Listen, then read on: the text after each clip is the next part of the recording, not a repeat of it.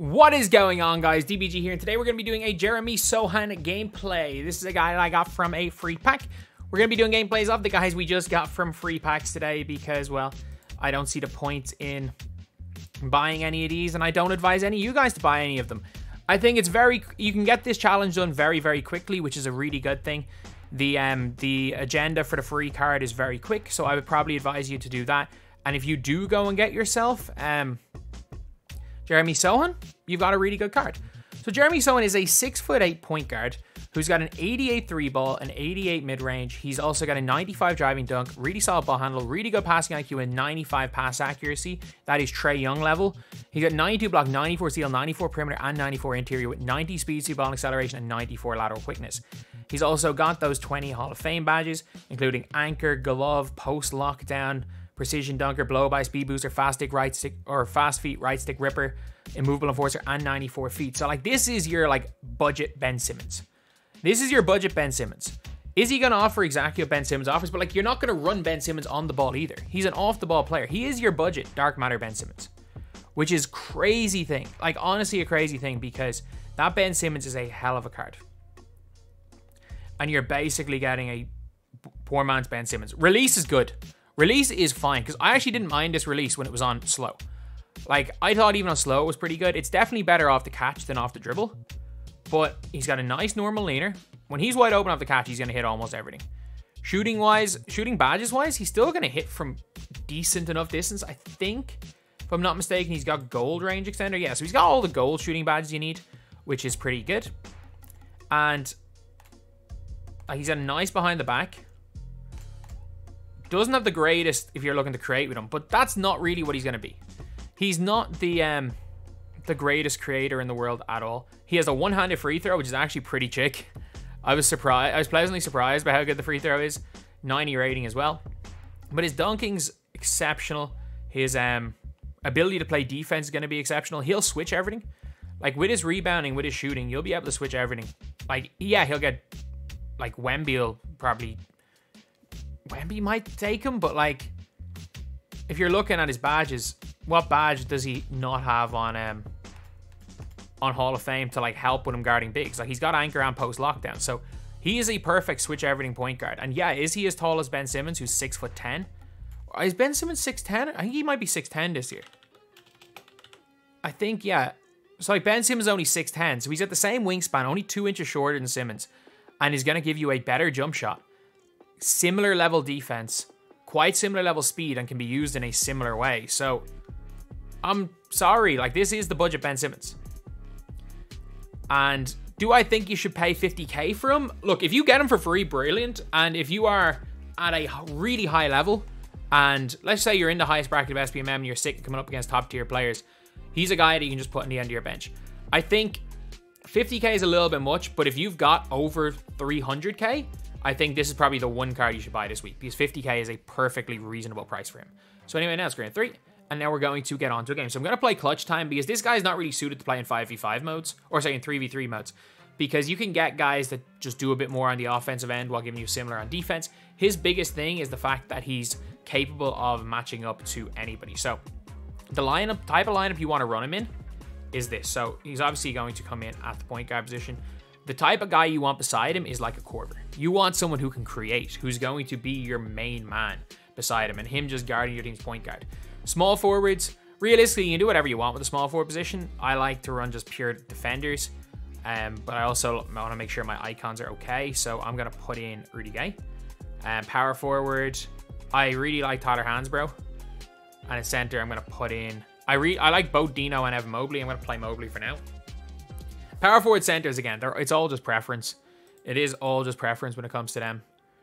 And I don't think height is as big a factor on the offensive end as it used to be. Obviously, like, on the defensive end, it's absolutely crazy. Yeah, hopefully we can find a game pretty quickly. Because, yeah, it's just... I can't believe we're in May. And, like... finding games immediately is not a thing, which is kind of wild. But yeah, let's see what we are up against right here. We're playing against Derek White, Tyrese Halliburton. Okay, so we completed all the ones. Oh, we're playing 3-man. We're playing three man in the middle. I'm fine with the lineup that I have against him anyway. Okay, so honestly, the best way to use him is I'm just gonna put in 5 out. The best way to use him is like you can use him in a pick and roll scenario like this. It's a dumb play by me. He actually did all right as far as getting open. I just stupidly decided to throw the lob instead of just throwing a regular pass. It's on me. Good shot there by his Chris Middleton. All right, so I'm going to use him as a roll man to start it off and kind of run through Corver. Should have shot it. I'm shooting that one though. There we go.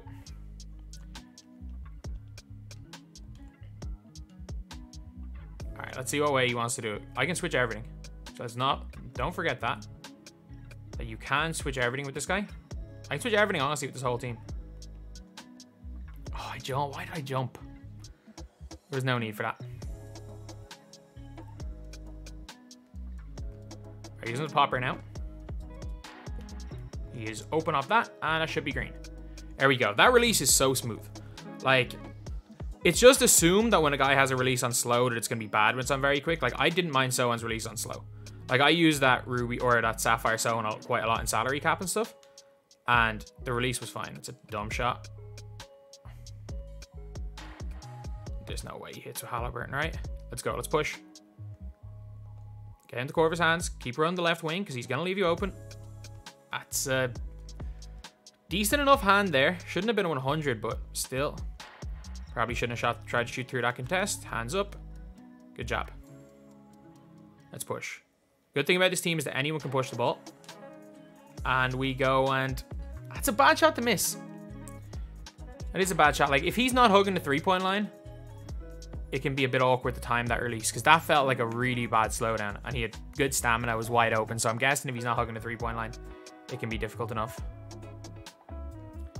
Okay, his one threat is Middleton. Oh, why? That's fine. Someone's in there. Two of you guys play good defense there. Let's go 6 seconds. We can get a good stop here. Who's inbounding? Tree man. Okay, I just don't. He's not going to go back into the center. Good defense, Mick. Let's push. Hold that left wing, Sohan. Right down the middle. They're not guarding you. Easy dunk. Okay, we're good. We're good. Just get bumpy.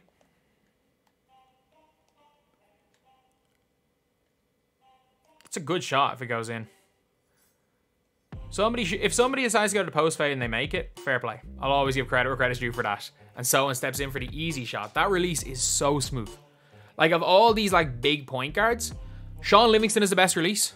I will say it. Sean Livingston has the better release, but Sean Livingston doesn't play defense or rebound or guard bigs like Sohan does.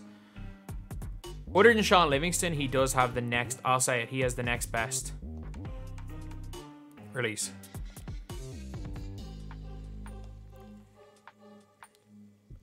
And also, like, he is built like a power forward.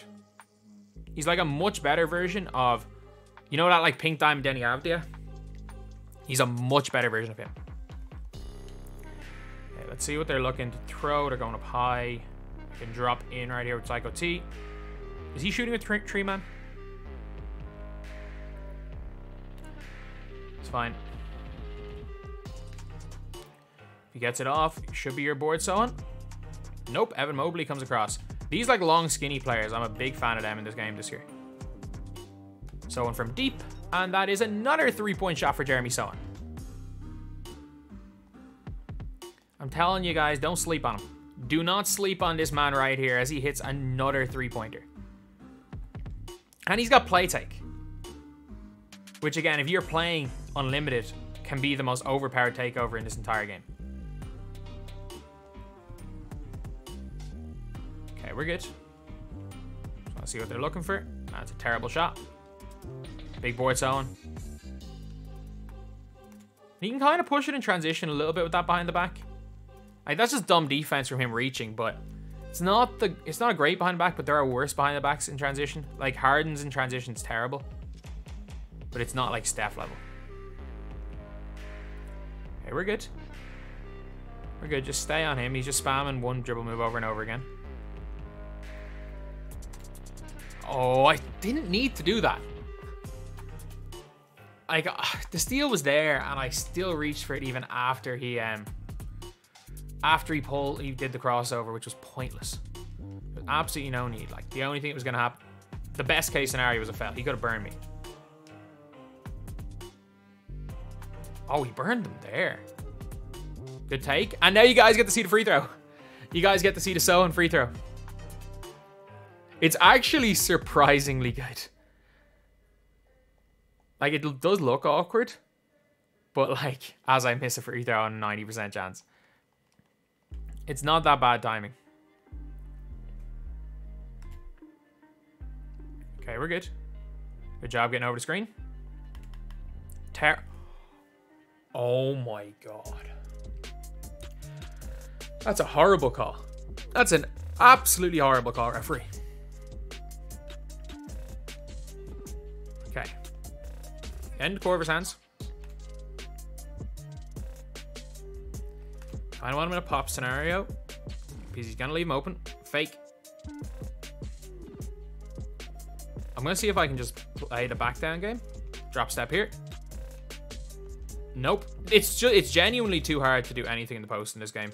Defenders will just stand on you. Sohan running right in and forcing the, I think Hansbrough got the block in the end, but all from Sohan's defense. And now Mobley is on the line, but what a game there from Jeremy Sohan. Like, I know Korver had 3. Did Sohan have 17? Yeah. Give me baseline. Give me corner. I think that might be green. Yes, it is. That's 20 for Jeremy Sohan. He was way better than I thought as far as creating goes. But yeah, like, this man's poor man's Ben Simmons. That's basically it. And not even poor man's Ben Simmons. He is the non-gambling Ben Simmons.